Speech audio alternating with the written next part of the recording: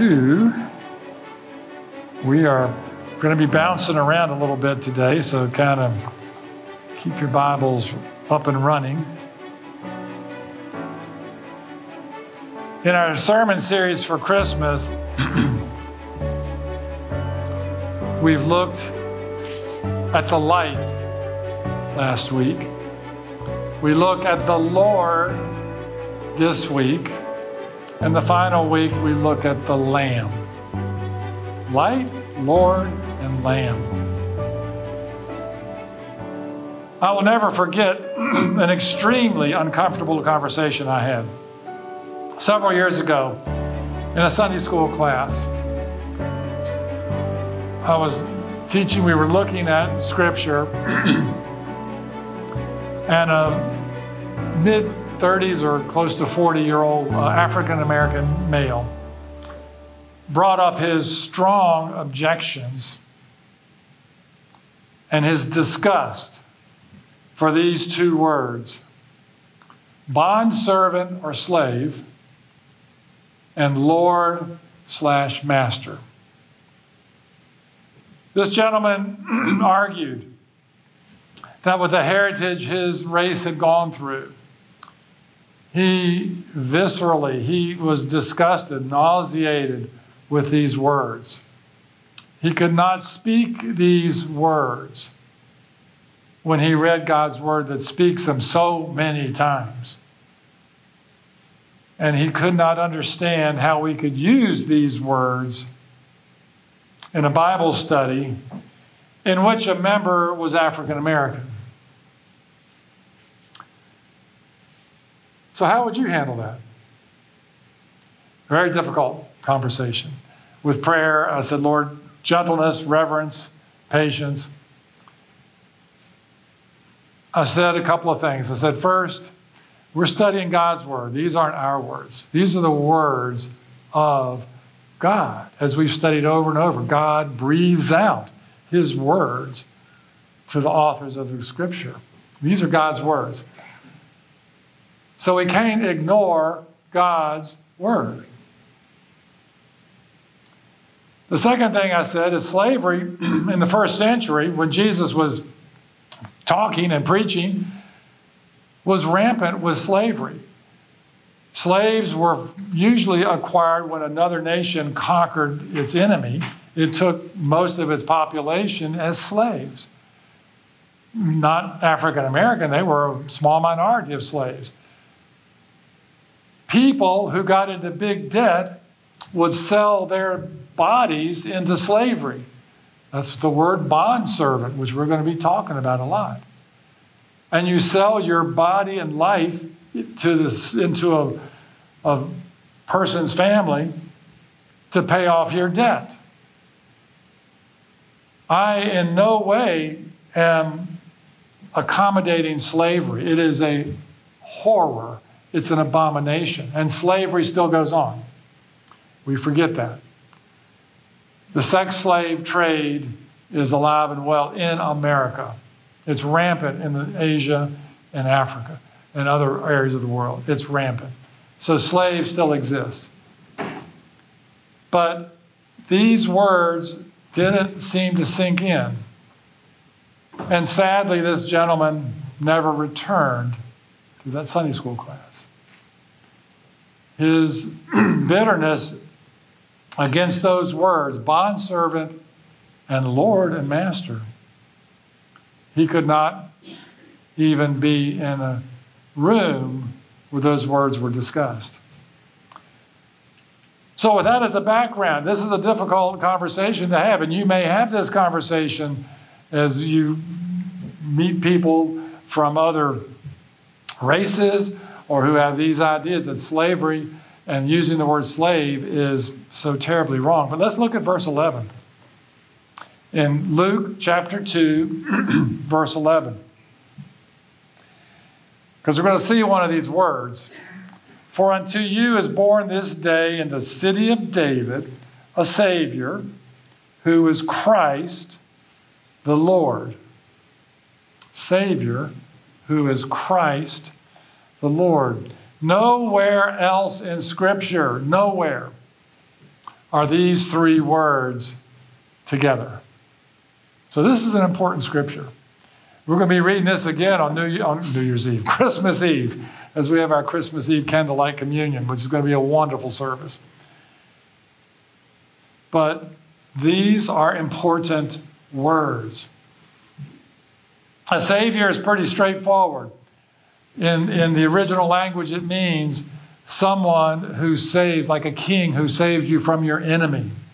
So someone who saves you from being conquered and pulled into slavery. He's your Savior. And Jesus is our ultimate Savior. He saves us from sin. He saves us from Satan. He saves us from death. He gives us eternal life. He is the ultimate Savior. Christ, as you remember, we've talked several times, Christ is the Greek word for Messiah. So Christ means the Messiah, the anointed one, literally. It means the anointed one. And that is from the son of David. That's why, don't you know how there are no accidents in God's word? He was born in the city of David because he's the son of David, the anointed one, the Messiah. All of prophecy, everything points to this. And here it is again, hammered home to us. The son of David is the Messiah. This is the baby Jesus. And then the word we're going to focus on is Lord. Lord literally means your master. You call your master Lord. If you watch any British shows, you see this all the time with servants. Yes, my Lord. Yes, my Lord. Okay? All the time. You call your master your Lord. And as difficult as that is to understand sometimes, that is what it literally means. However, when it comes to Jesus, Lord is a lot more than just your master. Lord, if you look in your Old Testament, and notice this, when you look at the word Lord, it's going to be all in capital letters in a small font. It's all capitalized letters, L-O-R-D. That is how the Old Testament writes the four letters of Yahweh. Lord, L-O-R-D. So when you read Lord in the Old Testament and Lord almost always when it refers to Jesus in the New Testament, it's meaning Yahweh, the great I am. Remember that. Yahweh is what that word absolutely means. And the Lord, Jesus, is absolutely sovereign and rules this entire universe, not just my life, your life. He rules the entire universe. And he has absolute power that brings us salvation, forgiveness of our sins, conquering of death, eternal life with him.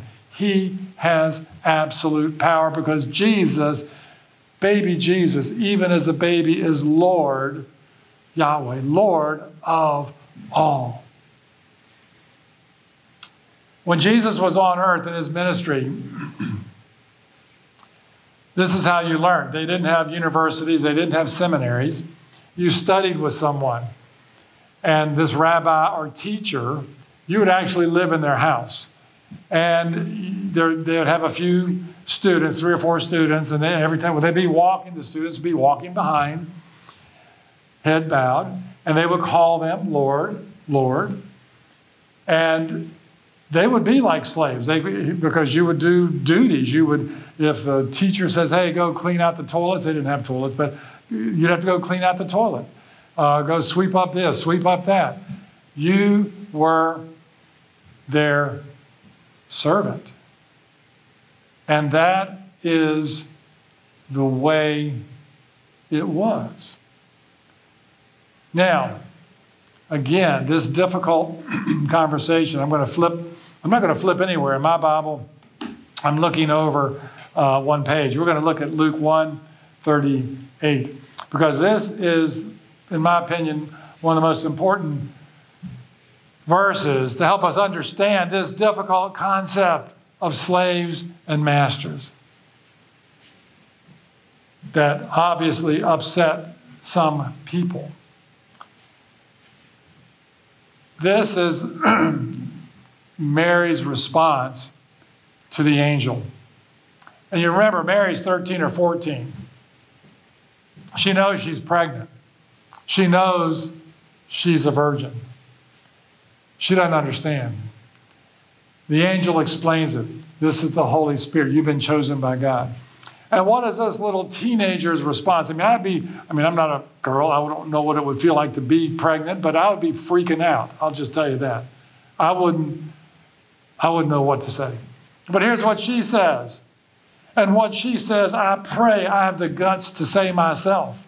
I pray that you have the guts to say yourself when the world tempts us and pulls us away. Mary said, behold, behold, I am the servant, the bondservant in some of your translations. I'm the bondservant of the who? The Lord.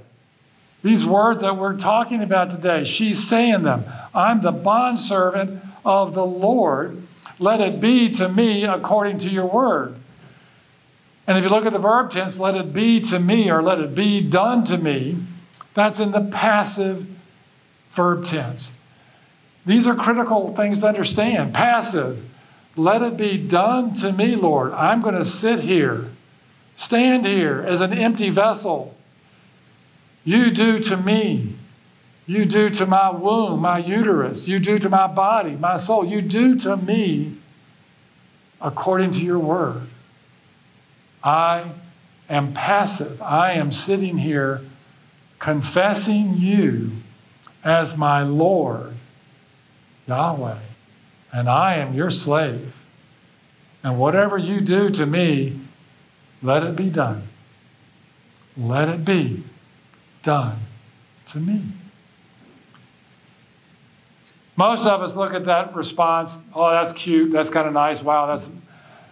When you look at this response deeply of what it means, this little girl, teenager, barely a teenager, spoke what was in her heart. And she said, I am your bondservant, Lord. I'm a bondservant of the Lord. And she gave everything to Jesus. Everything physically. Her whole body, her whole mind, her heart, her soul. She gave it to the Lord of the universe. Jesus is the absolute Lord of all. And will we respond like Mary? And if we do respond like Mary, what do we do next? What do we do? What do we do after we respond like Mary? Very simple, 2 words: love and obey. There's no other way. Love and obey. The first word, love, is what we're going to look at. And Jesus speaks about this in John. He speaks about this. He gives us this so clearly. He tells us in his own words what we are to do. John 13:34. John 13:34. A new commandment I give you, to love one another. You've heard this over and over. Just as I have loved you. Key. Just as I, this is important. Just as I have loved you, you also are to love one another. Get that. The way I love people isn't the way Jesus loves people. Okay? The way I've loved you, love other people. By this, all people will know that you are my disciples. You will see that you're my disciples if what? If you have love for one another. So Jesus is saying right now, if you're my disciple, if you claim to love me, how do you prove it? How does the world know? You love other people. Now, just gave you a truth, a true confession. I don't love like Jesus loves. The love of Jesus forgives 70 times 7. And that's just a word picture. He means indefinitely. He doesn't mean literally just 70 times 7, 490 times. Those are the perfect numbers. He wants you to forgive eternally. Every time someone sins against you, you forgive them. I don't do that all the time. I don't. Jesus loves, turns the other cheek. And you know I don't do that. I've already confessed. I don't have time to go through all my sins. But I've given you a perfect example when someone was being rude to me and I fought back. Horrible. Jesus loves, walks the extra mile, and if you ask to take his shirt, he gives you his shirt and his coat. I don't do that all the time. Jesus' love reaches out to the sick, the poor, the untouchables like the lepers. I'll do that some. Had to do that professionally. And I still do that for the most part, but not always. Because there's sometimes people that are repugnant and I just turn away. Jesus' love looks for the good in all people. And I have a struggle with that. I'll just be honest. I see behavior, I see things that are very off-putting, and I don't see, hey, Jesus died for that person. I see their negative behavior, and I'm turned off. Jesus said, and that's why I love God's word. Jesus says, love the way I have loved you. Love others by loving the way I have loved you. And I can't do that. But Jesus can through me, through the power of his Holy Spirit. I can't do that. I walk away sometimes from people that are really smelly and dirty. I walk away sometimes from people who are living a lifestyle that just totally upsets me. I walk away sometimes, even to loved ones, when I get angry. Jesus tells us to love the way he has loved us, and this is how you know if you're my disciple. Jesus is the absolute Lord of all. And his first commandment to us is to love the way he has loved us. And I pray we can do that. The second, obey. Love and obey. Love and obey. This is pretty simple stuff, except when it comes down to doing it. Makes sense, but boy, in practice, we struggle, don't we? Even with this one, obeying, we struggle with. And we're going to look at John 8:31. And then one other verse. Hang with me. John 8:31.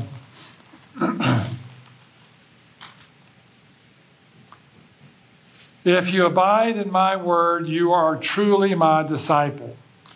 Here's Jesus telling us. How do you know you're my disciple? Loving. And look at this. You're abiding in my word. We'll get to that in a second. And John 14:15, where he says, if you love me, you will keep my commandments. So love and obey. Here's obeying. The word abide means to continue in or remain close to the Word of God. Continue in and remain close to the Word of God. You are abiding the Word of God in the Word of God. And that's why over and over and over I emphasize the number one most important personal spiritual discipline is the intake of God's Word. Being in his word. Prayer goes right with that. But being in his word, Jesus tells us You know you're my disciple if you love me.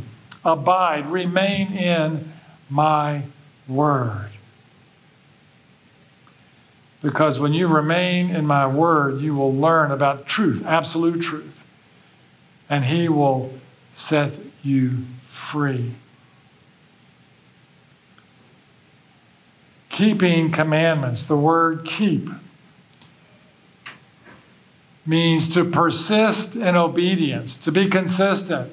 And we don't keep commandments because we're earning our way into heaven. A lot of people argue this. Oh, you just do this because you're going that you got to get that, do that to get into heaven. No, no, no, no, no. Don't you understand? Love first, then obey. When you are so in love with Jesus, you're going to follow what he teaches you to do in his word. You're going to follow what he calls you to do when he calls you into a place you don't really want to go. You're going to follow. You're going to trust him just like Mary did. Here's my life, Lord. Every part of my body, have it. It's yours. And we're going to say that because we love him. We are not earning anything. We love him. And we want to persist in obedience, following him, obeying him. And only through the power of the Holy Spirit can we do this. I can't do it on my own. You know me. I'm the chief of sinners. But with the power of the Holy Spirit, he can help me. Because don't you see that I sometimes struggle we all struggle keeping in God's word. Now, I'm in God's word a lot because now it's my job, right? But that's not all. I mean, I still have quiet times. I still try to persist, but things will throw me off track. How many of you here? How many love to have quiet times, but, the kids are here, the grandkids are here. Can't do it. Oh, we're on vacation. Oops, I forgot my Bible. No, my Bible's in the suitcase, but I still don't get into God's word every day sometimes. There are so many other things that happen in our lives that this book and his word gets shoved aside sometimes, doesn't it? We have to have a discipline through the power of the Holy Spirit to be in his word daily, continuing, abiding, remaining in his word. And he will show us the way.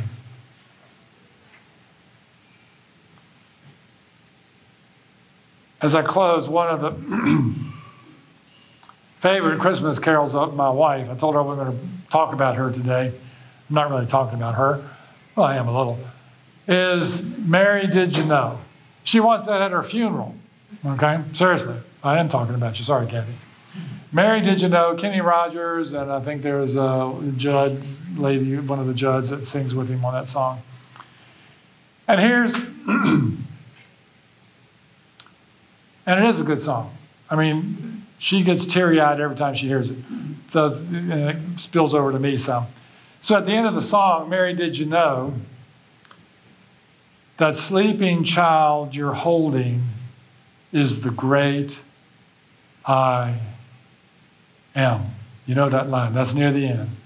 The sleeping child you're holding is the great I am. If you write that word in Greek, it's going to be capital L-O-R-D.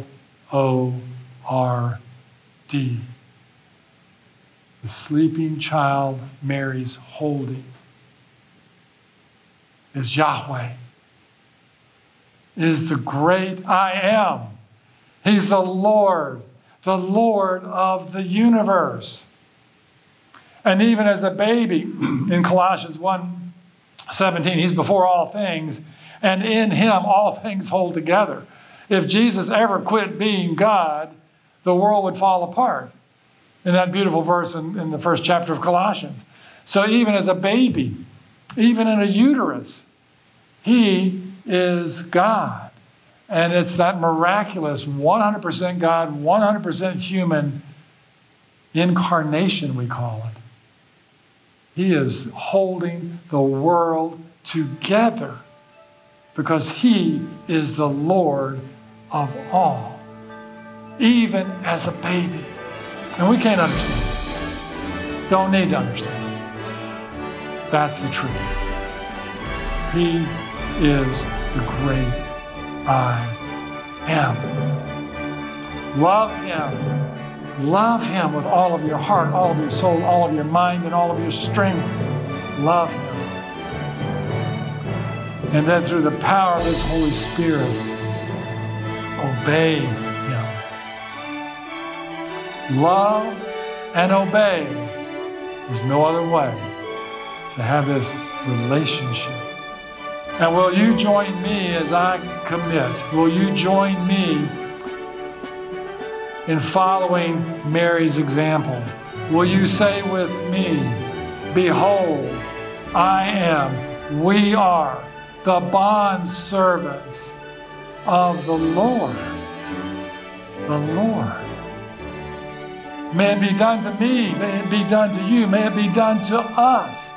Father God, may it be done to us according to your word. Will you commit that with me today? Pray with me.